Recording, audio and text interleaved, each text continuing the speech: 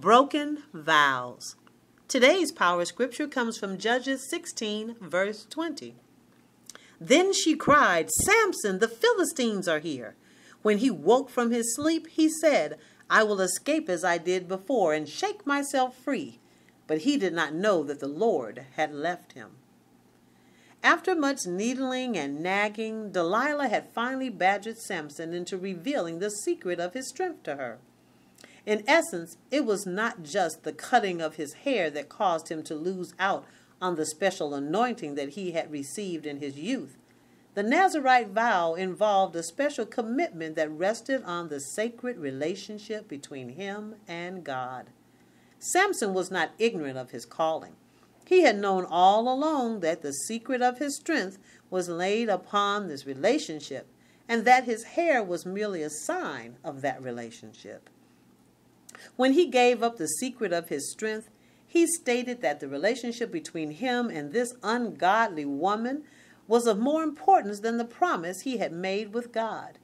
He interrupted the flow of faith and hope that ran through the lifeblood that was a special tie between him and his Creator. The shaving of his head was a disappointing stab in the heart of God. In his lust for that which God had separated him from, he lost the virtue which kept him tied to God. He was so oblivious that he did not even know that the tie had been severed. He thought he could operate as usual, but he was sorely wrong.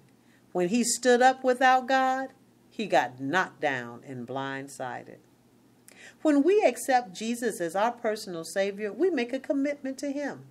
He has done all the hard work, the beatings, suffering, dying, resurrecting, and our part is simply to believe. In that belief, our old self is done away with, and we then embody the new creation. The symbol of our commitment to Christ starts with our public declaration of our faith, our baptism, and of course, most importantly, our walk, which shows the fruit we bear. How disappointing it must be to our Savior when we toss our commitment to Him aside by violating His trust. He trusts us to treat each other with love. He trusts us to watch out for the helpless and the infirmed. He trusts us to be His eyes and ears, hands and feet to work on the behalf of the kingdom.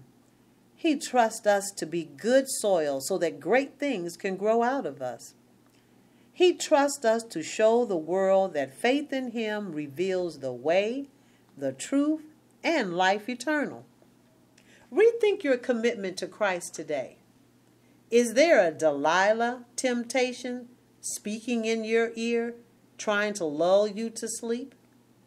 Is there a barber, some ungodly activity in your midst waiting for the right opportunity to cut you off from your blessings? Renew your vows and reinstate your promise to God. From the Broadway musical Godspell, consider offering up this prayer. Day by day, oh dear Lord, 3 things I pray: to see Thee more clearly, to love Thee more dearly, to follow Thee more nearly, day by day. Every day is a good day. It is up to us to make it a power-filled great day. Be blessed, Dr. JoAnn.